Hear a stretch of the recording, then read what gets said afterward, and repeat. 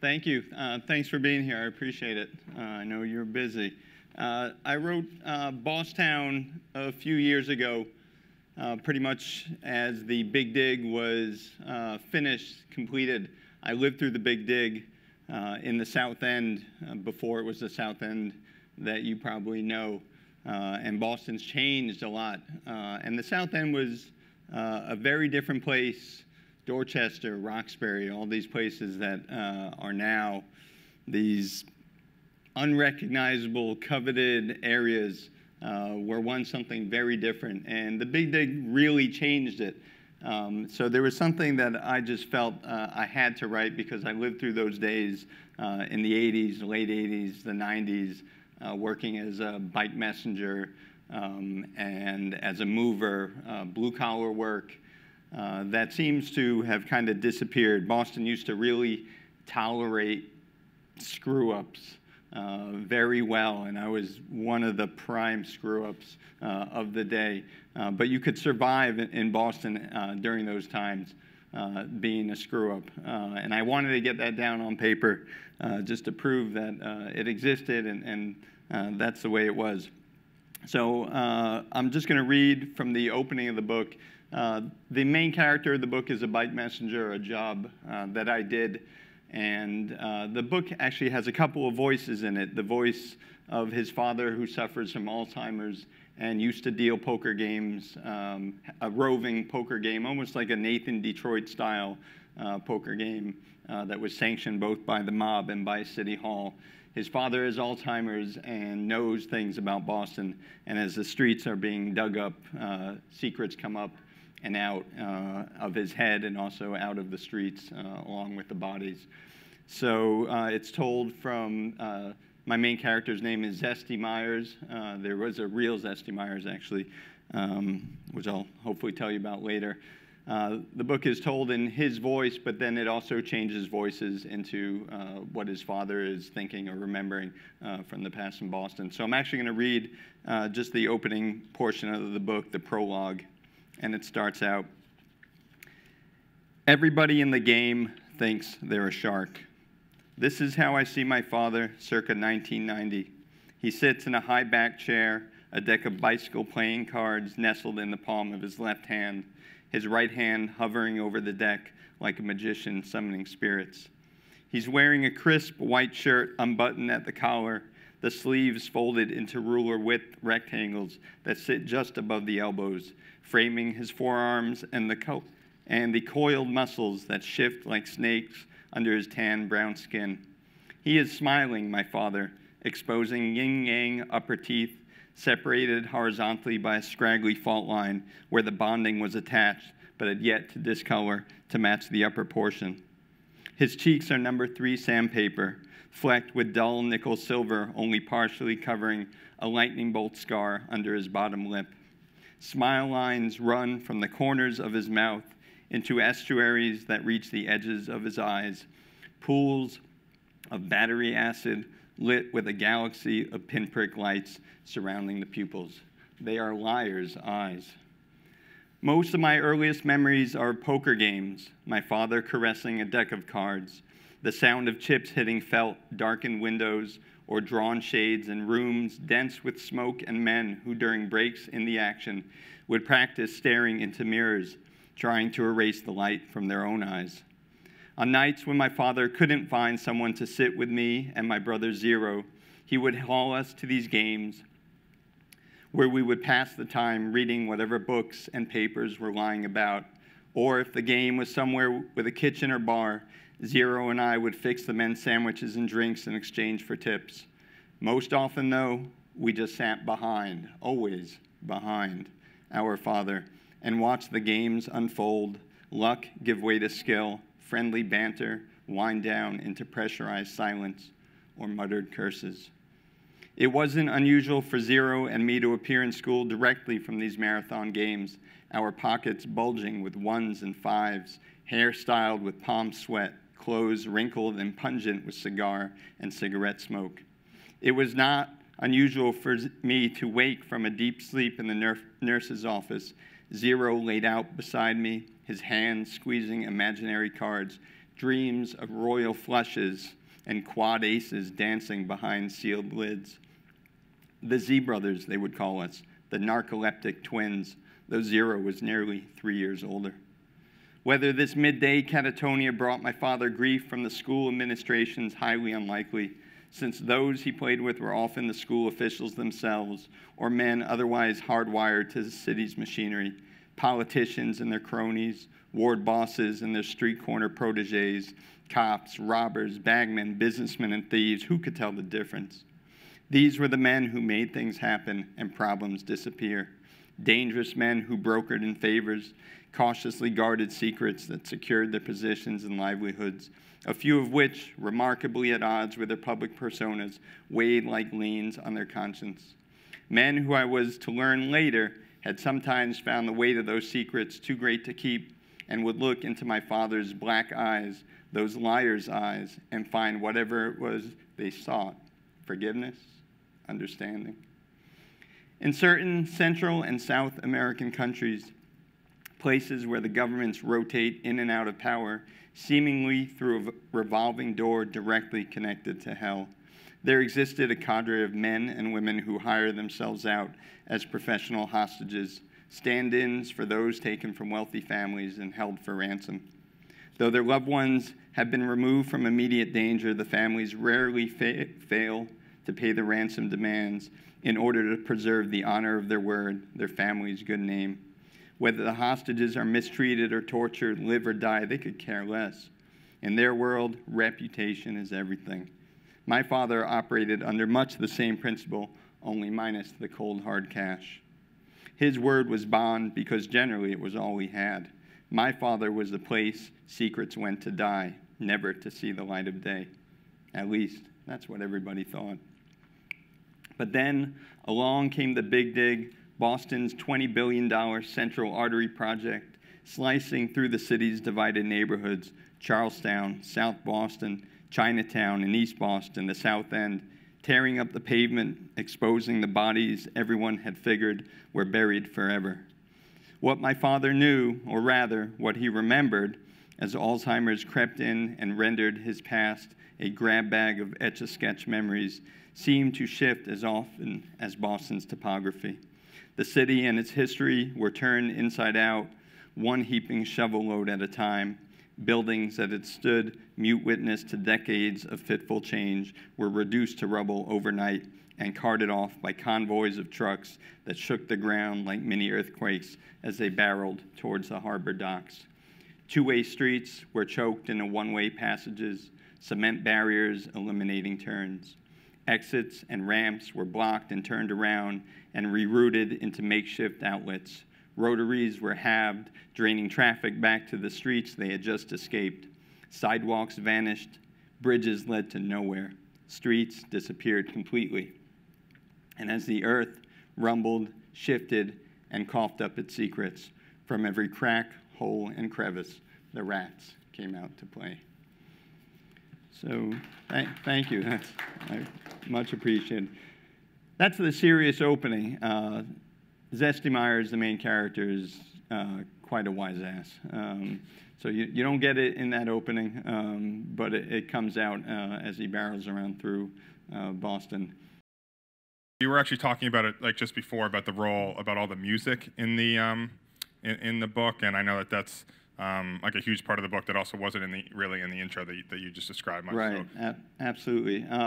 Boston used to be a huge music town, a really great place to see music. A lot of bands came out of Boston during those 1970s, 1980s. Clubs seemingly popped up and burned down regularly under mysterious circumstances. But Boston was, it was just a hotbed of rock and roll. And at some point, also, the drinking age was 18, so people used to be able to go. Now we're talking. Yeah, used to go younger. And fake IDs, they didn't have any lamination or any of that fancy code that probably required to get into this building.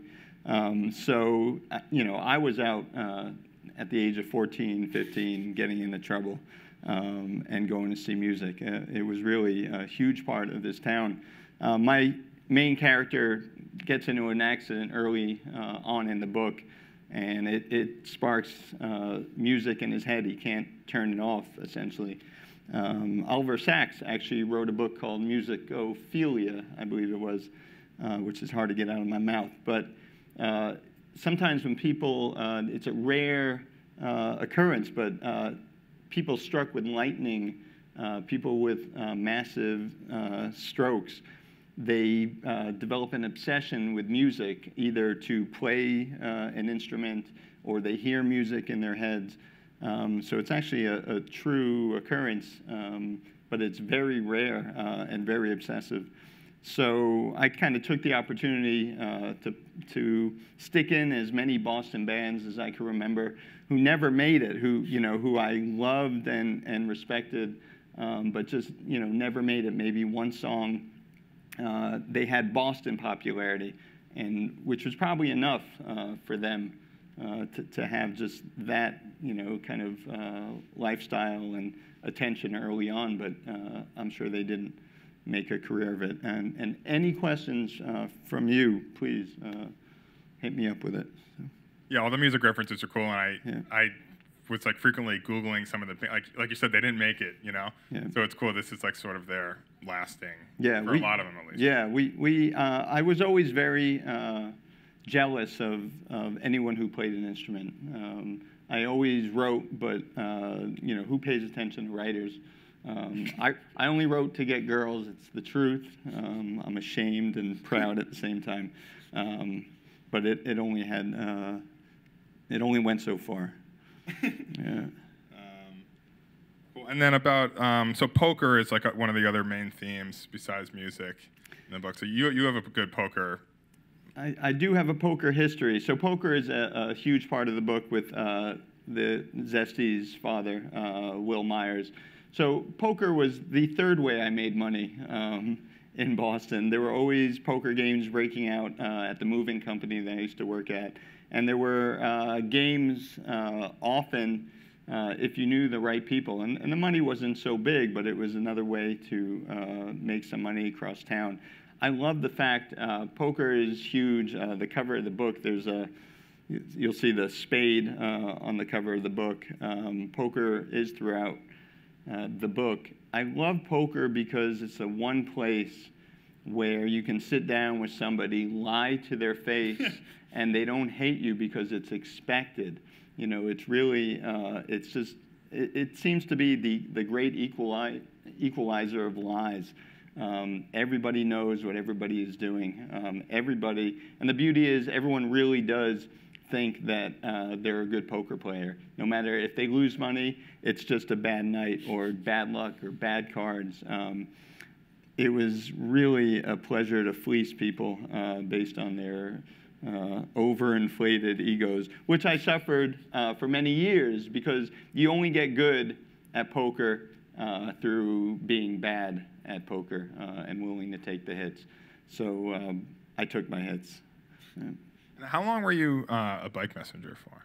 So I was a bike messenger through how many times did I get hit, or how many years? So I was a bike messenger for about 5 or 6 years on and off. My largest client, for those of you who remember the Boston Phoenix newspaper, which before it was the Phoenix was the real paper. So I used to be a courier for the Boston Phoenix newspaper, which was a great thing because it gave me access to a lot of different venues and shows. So for about 5 or 6 years, I was a bike messenger on and off. My second biggest client was a pot dealer, which everybody was always so happy to see me. It was great to be welcomed like that. It's a tough job, but I love the freedom of it. I love being out in the streets, making my own schedule. It's a job that seemed to die off and then come back with everybody wanting everything now. There's such a currency in speed these days. Everyone wants it. They order it, they want it. So I think that the Messengers have actually made a comeback in town. Yeah, I wanted to ask about that because that's like one of my favorite parts of the book is just the detail of like that job sounds really, even compared to whatever, blue collar work. I mean, that job sounded insane. It was an insane job. It's a job that paid off in the sense that you get to meet a lot of people. You get to meet people also really on the way up. I recall actually meeting, for the most part, you get the lobby, the people working the lobbies, you get the secretaries or the personal assistants, and a year later they're in the front office, and 2 years later they've moved up the ladder. So it was interesting to actually see the rise within all the different corporate structures that people can begin in one place, and if they stick with something, they really can move up. So it was a great job in that sense. So the question that I've been thinking about pertains here. So Bike Messenger and Card Sharp, and how did you get to work at Google? So I've been wondering that too. So I never got to work at Google. Actually, I'm a guest at Google, and very happy to be here. I wish that was an invitation to Google. But I actually teach in the inner city in New York. I teach in Mount Vernon, New York. So that was another thing, just working with young people, getting to meet a lot of young people in the South End. I was one of the co-founders of the Little League in the South End, the RBI League. We used to play in a park. We used to refer to it as Crack Park because that's what we'd be cleaning up just to get kids on the field. And now they play, I believe it's Jim Rice Field in the South End. It's a beautiful park. It was really great to start there and work my way up. I haven't worked my way up to Google, so you can only get so far. So I wanted to ask about the characters too. I mean, one of the things that stands out in the book, there are a ton of characters. It's almost like I kind of thought of it The Wire or something like that, where a different setting, but it's just there are so many characters. And so in terms of coming up with these, so the parents in particular are pretty complicated characters.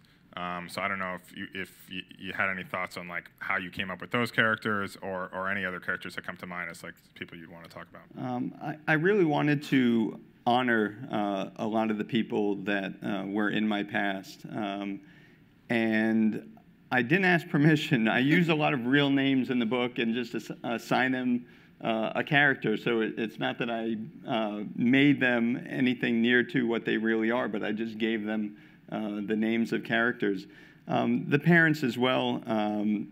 My main character, Zesti's mom, was a radical and a fugitive, so she was involved in South American, Central American politics in the book, and was part of a bank robbery and disappeared into the underground. So she was based on Catherine Power, who was, had robbed a Brinks truck, and a guard was killed, and she, is serving time for that. So a lot of political history in the book, but just a lot of the people in the book. I just wanted to kind of give a nod and a shout out to everybody who kind of supported me and everybody, basically who I love. I grew up a little strange in Boston. I actually grew up in communes in Boston. During the late 70s, there were actually a few communes in Boston, cooperative living. The Boston Food Co-op was in Allston at the time. So depending on who you ask, I either had 14 parents at one time because it was a house full of grown-ups. But of course, everyone thinks that everybody else is taking care of you. So you have no grown-ups looking after you. So I really did kind of run wild during my youth. But I wanted just to shout people out and to give people a nod. I didn't realize how many characters were in the book until St. Martin Press, the book's published by St. Martin's, and they were crazy enough to give me a 2-book deal. So the second part of Bosstown will be out next year. I believe suckers was the word you used, right? Yes, suckers. Those suckers gave me a 2-book deal. So high hopes. I think they were hedging their bets, so I understood why they did it, because you just never know. But when the editor gave me back something like a style sheet of notes, there were pages and pages of characters that I didn't realize I had placed so many people in the book. And everyone was ascribed just a 1-line description. And I really did not realize that so many people were in the book. And people said, this is a complex book. At one point, I patted myself on the back, but I also thought that maybe I had overstepped the bounds of characters. So there was a fair amount of editing. I learned to not write long for the second book. I was proud of myself. This was once a 500-page book, which got weeded down to about 340 pages. Whatever the maximum attention span of today's reader is, I'm told, is about 80,000 words.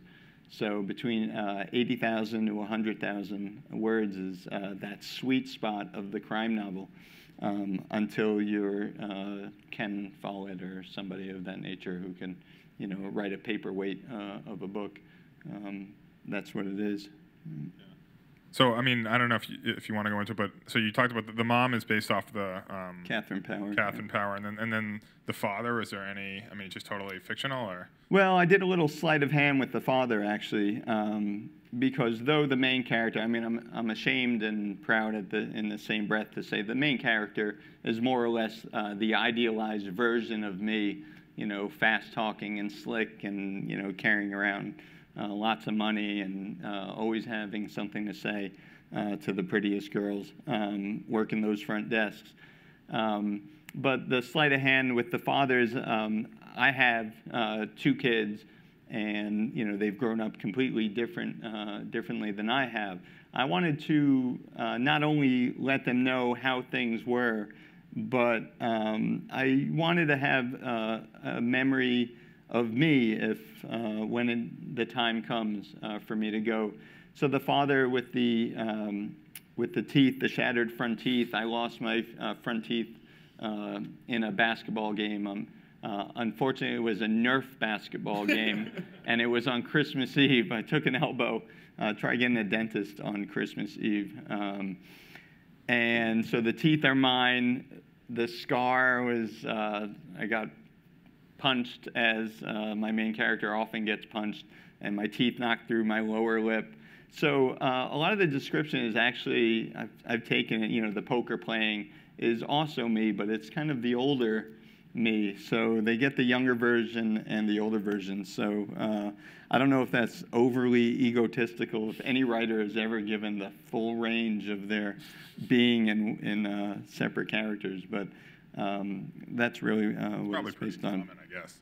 I don't know. I don't know what other writers do. As a matter of fact, I don't know. Like I see people. I have a deadline. In case you're wondering about the bags under my eyes, it's not just the lighting, which is great, but it's just I'm under deadline for the next book, and it happens to be the end of the year. So I'm down to a few weeks, and I've lost my train of thought. What was your question? Well, you were talking about how you came up with the characters. Sounds like you're. I got it. So I think that was a lead-in, basically, to like the writing process and creativity. People at Google, I know, don't just get hired strictly that they can do a straightforward job. I'm sure that creativity is something that they look for. To be able to work with a lot of different people in a lot of different ways, under deadlines and under pressure. My writing process has been the same way. I actually think of it as small miracles, because I'm certainly not the brightest person in the room, especially when I visit Google. But there's a certain amount of incubation of an idea, that you chew it, you think about it for a long time before you actually sit down and present it. So I incubated the first book for a long time, probably longer than I should have. It's very dishonest to tell a woman you're trying to pick up in a bar that you're a writer when you haven't written anything. But sometimes you just need to really incubate. Yeah, incubate. Is gestation the right word? Gestation period, I think. So there's a certain amount of it. So that book took a long time, and then came out in 8 months after being fired from a teaching job, which is another story I'm not going to tell you. Totally uncalled for firing. And now that I'm under deadline, it's although I've had some amount of time to think about the second book, to work under deadline and to have creativity, almost to be forced to be creative, is a whole nother ball game, I found. And really, a lot of napping is involved. I don't know if you have napping pods here, but oh, well, God bless. Napping pods are great. We need them in the school that I teach in. Soundproof napping pods would be perfect. But I get up every morning very early, sit down really without any idea of what's going to come out next, and pray for a miracle. And something comes out. It's not that it will stay in the form that it is, but from one idea is born another. And the pages stack up. I don't know if that's a reproducible formula for creativity, but I think everybody is different, and it's working for me. And it's both books really will have been done in two very different ways. So who knows? Yeah. So I wanted to ask too. So the book is very just something that doesn't really come across in the intro. What you mentioned in the intro is more descriptive. The book is very fast paced. It's kind of cinematic in a way. It feels like I already meant it feels like it could be a TV show, a movie. Is that are you imagining it as that, or? Well, I'm hurt that you think the opening is slow. Well, but slower. No, I mean it's a bike messenger, and everything having to do with being a bike messenger is speed. So when I wrote the book, I didn't consciously come out to write a cinematic book. The movie rights and all the riches that come with it were the furthest thing from my mind. But it really was all about speed. I knew that, so the whole story takes place over only a couple of days. And I knew that I just wanted that speed was, the main formula for that book. So it does happen quickly. It does kind of unspool. I think there's also something cinematic about, talking about Zesty's father, William, who has Alzheimer's. I just think that, our memory is so fallible that we think of things and remember things we can't predict what it is that's important to us in our memories. We think that we will remember people and places and events, and it doesn't work out. We can't pick and choose our memories. So I was always fascinated with memory and story, just like any family story seems to change with the retelling anytime you get together with somebody. With the same people over and over again, the story morphs into something else. So I do think that memory, film, that sort of thing kind of unspools. The music, too. The music with the soundtrack, like a daily soundtrack. As a matter of fact, that's the thing. Everybody now provides their own daily soundtrack. Everyone's always plugging in to the headphones. And I almost wonder whether it's too much, in a sense. We have our own internal soundtracks, I think, more having to do with thought than music. I wonder how much of that we're kind of cutting off by constantly being plugged in. Although it's pleasurable, I certainly run faster when I'm plugged in, when I go jogging. but I tend to be less creative if I'm actually listening to music. My students, they claim to work better with music and to read better with music in their ears, but their writing certainly doesn't reflect that. So I'm not sure I believe that. I had a question about the writing process that you were talking about a little bit before. And as a two-part book, do you find that since the first book seems to be highly autobiographical, did the second book turn out to be more autobiographical or less as you were going through your creative process? Oh, that's an interesting question. So I would say that the second book, I knew that I mean, they did give me a 2-book deal, so I knew there was a second book coming. So there were certain things that I put in the book almost that I knew I would write more extensively on in book number 2 that would come to bear fruit. One of the questions Jacob asked me, how long was I a bike messenger? And 6 or 7 years, but you can only take so much, such a beating for so long. Like not everyone is Tom Brady. So I knew I had to get out. Same with the moving business. I didn't want to be a broken down man. So I knew that I had to evolve and get out of the business.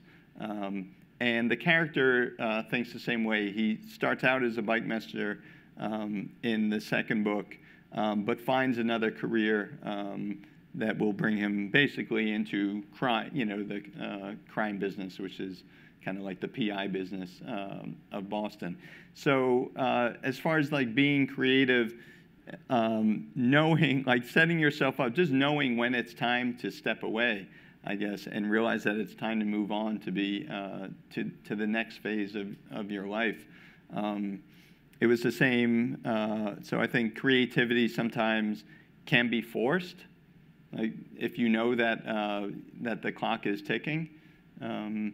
So I knew that the clock was certainly ticking on me in real life, which was the autobiographical part. I think it was mirrored by Zesty's move away from being a bike messenger. When I met my wife, I hate to say it, I met my wife at a gym at the YMCA on Huntington Avenue, which was a great big gay hotspot. I met my wife in like one of the biggest gay hotspots in Boston. But so when I met my wife, she used to run on the treadmill, which I thought, I used to say my wife is one of the stupidest women I ever met to try to run away from me on a treadmill. But I just think that I lost my point because I'm talking about my wife. Back to here's the point. I'm back with you. So some people are forced to do things. So I wasn't married when I got my wife pregnant. We weren't married. I had no plans on marrying her. And sometimes you are just forced into making these decisions that spur on the next chapter of your life. It ended up being the maturing factor for me. And it lights a fire under you. So I think creativity comes, sometimes it's forced, and sometimes if you have the luxury of time and space, then that works as well. I hope I answered your question. Yeah. I know you know way more about me than you probably should, but thank you. Thanks for the question. Thanks. Since this book seems to be a bit about pacing and speed, as someone who rode a bicycle around Boston a lot in the 70s, oh, nice. Okay, without a helmet. Excellent. Okay, yeah, me too. Fool. Well, I didn't know what a bike lane was. Okay, Yeah. Things have changed, and I left for 30 years and I came back. And the pace has changed on bicycles. Now there's hundreds of them, and they all go at, sort of a pace. Have you noticed that? Is that part of the book, the fact that pacing can change not only in your life but clearly in bicycle? And also, when was the first time that you saw the words stylish and South End in the same sentence? That's good. Well, certainly the pace has picked up. I mean, the pace of everything has picked up, really in all our lives, I think. So yeah, bike lanes really confuses everybody, I think. I was never a gearhead. Like I could hardly, fix a flat tire. I just knew that getting on a bike was the way to get around this city, certainly. But I mean, when I was in the South End, I remember taking the Greyhound bus. Used to be, I think, on St. James, if I'm not mistaken. It used to be the bus depot.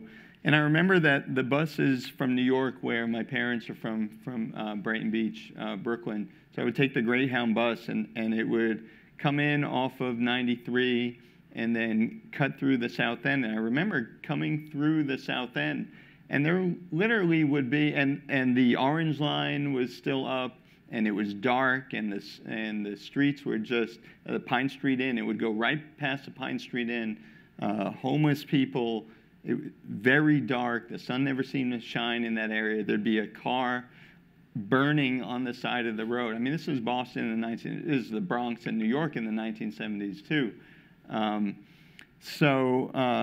If you want to call it a slow burn, certainly. So back then, yeah, the South End was not even on anybody's radar. J.J. Foley's is a bar that I would pass, and I believe they're still in existence in the South End. Everything has changed with Boston. It's amazing. The borders are gone. The way that the neighborhoods were balkanized practically, they were just such unique and dangerous places to be. You needed to know where you were at all times. And even within their own ethnic kind of groupings, like the Southie Irish would kick ass on the Charlestown Irish if they crossed the borders. And you could tell that, if you got the Southie dot or not, the little tattoo that they would have between the thumb and that little area. The city was dangerous. It was wonderfully dangerous because it was exciting back then. You knew you were in a place where you can literally go a half a mile and see something completely different, see a whole different way of life and a different kind of neighborhood vibe.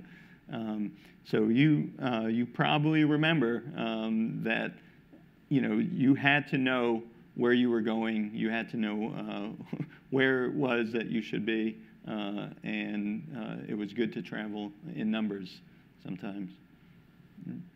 So I have another question for you. Yep. So there's clearly a fair bit of nostalgia in this book for the Boston that was. And I arrived in Boston in 1990 and have been bicycling here for the last, 20-some years. And it's been marvelous to watch the transformation, and the Big Dig in particular, that went from this absolute chaos to something that, honest to God, works. I mean, I can get to the airport in 15 minutes, which is fantastic. So my question is, which Boston would you rather live in? That's a really, really great question. I think I'm going to take the question and say, which Boston can I afford to live in?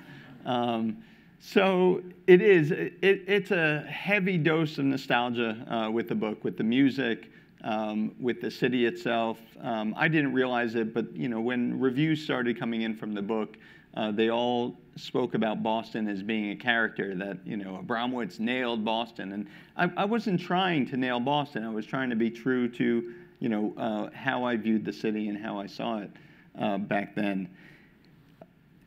That's a really tough question, because every time I live in New York now, and every time I come back to Boston, I want to stay in Boston. There are certain places that feel like home. But I don't know if I fit in anymore, because I don't know if I've kind of given up. I can't give up the past in some ways. Every street I go on, it drives my kids crazy. I shouldn't be old enough to say this used to be and I remember when, but yet I can't shut myself up because the city has changed that much. The city is beautiful. This area used to be kind of a barren, I mean, if I were to dump a body in Boston, Boston/Cambridge. This might be, hypothetical. This used to be great. There was nobody here. This was just a pass through to either get to, Beacon Hill and to Charles Street, or there was nothing here. There was Legal Seafood, where I bartended, by the way. It was just kind of a pass through. So I'd love to come back to Boston. I'd love Bosstown to be, a film. I mean, that's certainly the goal, unless you're about to buy 10,000 books. That's the only way I can come back to Boston and afford it. But I have a great nostalgia for it. I'm going to be a terrible old man because it's just it's going to be endless. That's a great question. I really appreciate everybody coming out here. There's a great feeling for an author when people come by and listen and just take a little piece with you. So thank you for coming here. Thank you. Okay, thanks. Thank you. Thanks.